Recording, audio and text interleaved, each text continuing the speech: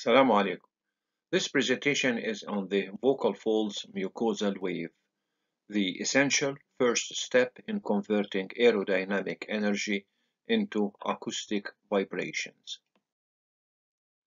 Voice production is essentially an energy conversion process in which the aerodynamics energy supplied by the pressure of the air driven out of the lungs is converted at the glottic level into an acoustic energy by the myo-elasticity of the vocal fold tissues. This myo-elasticity drives the oscillation of the vocal folds, which essentially modulates the continuous air stream into a series, like a train of air puffs with a certain rate, that is the fundamental frequency of the glottic signal. And this is the essential first part in the voice production. We are watching here the surface mucosal wave of the adducted vocal fold bodies. Note that there is a phase difference between the superior and the inferior parts of the vocal fold cover, the medial surface of the vocal cords that meets in the midline, and that the surface wave propagates from inferior to superior. The inferior part of the vocal folds leads not only during the conversion of the vocal cords closer together in the midline, but also during diversion of the midline as well. Now, a closer look at what happens during a single cycle of oscillation of the vocal folds. Starting with the first frame here, we'll slow down the oscillation cycle into 8 frames, starting with the first frame here, T1, in which the vocal folds are barely in touch, closing up the glottic canal. There is a build-up of pressure in the subglottic area because the air cannot escape through the glottic canal. This happens later when the pressure exceeds a certain critical amount and air through the entry into the glottic canal and the exit escapes into the supraglottic tract. Notice that in these two frames, in T2 and T3, you still have the geometry of the glottic canal, the configuration of the canal in the coronal plane, like a conversion configuration. The surface area of the entry into the glottic canal is larger than the surface area of the exit of the glottic canal, of the exit of air through the glottic canal.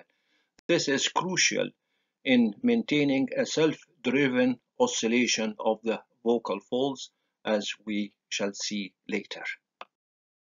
Once the maximum lateral displacement of the adducted medial ends of the vocal folds is reached, the lower margin of the vocal folds recoils and starts to move medially, while the upper end is still lagging behind.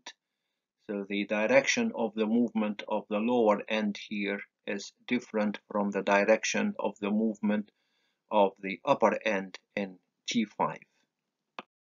Now in T6, the lagging upper end of the vocal folds start to change direction of movement and now moves medially together with its lower end, which has now reached the midline in T7 and meets the opposite lower end of the other vocal fold, closing up the glottic canal. In both T6 and T7, the glottic canal configuration is divergent, with a smaller A1 entry into the canal, then exit from the canal. This is again an important in maintaining the self-driven oscillation of the vocal folds. Towards the end of the oscillation cycle, in T8, the upper ends of the vocal folds are about to reach the midline to close up the glottic canal completely, and this marks the end of the oscillation cycle. But once this is achieved, the pressure in the subglottic area would have now reached the critical level to force the glottis open to start the new cycle of oscillation. Because of the difference in the pace between the inferior and the superior parts of the surface of the medial ends of the adducted vocal fold, when the vocal folds start to open up at the inferior part, it's still closed and maintain closure of the glottis at the upper part. The difference in the pace between the inferior and the superior parts of the surface of the adducted vocal folds is termed vertical phase difference. The vertical phase difference of the vocal folds mucosal wave. And being a non-zero value, it provides asymmetry in the intraglottic air pressure. This is essential for maintaining self-driven oscillation. The phase difference is in turn affected by the vertical thickness of the medial ends of the vocal folds and also by the medial bulge of the inferior part of the medial adducted vocal folds. A similar phase difference is also noted during the conversion and the diversion of the medial ends of the surface of the adducted vocal folds.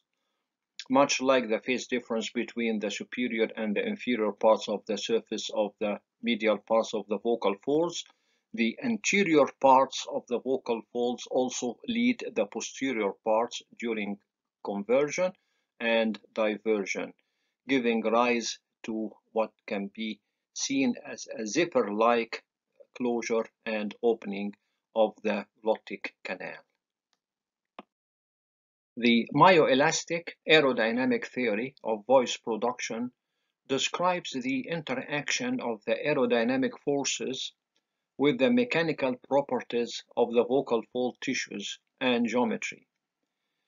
The way the vocal fold can maintain the self-driven oscillation will be discussed in the following presentation, when we shall go through three possible mechanisms, including the Bernoulli effect, the effect of alternating convergence and divergence of the glottis, and the effect of the inertive properties of the supraglottic air column.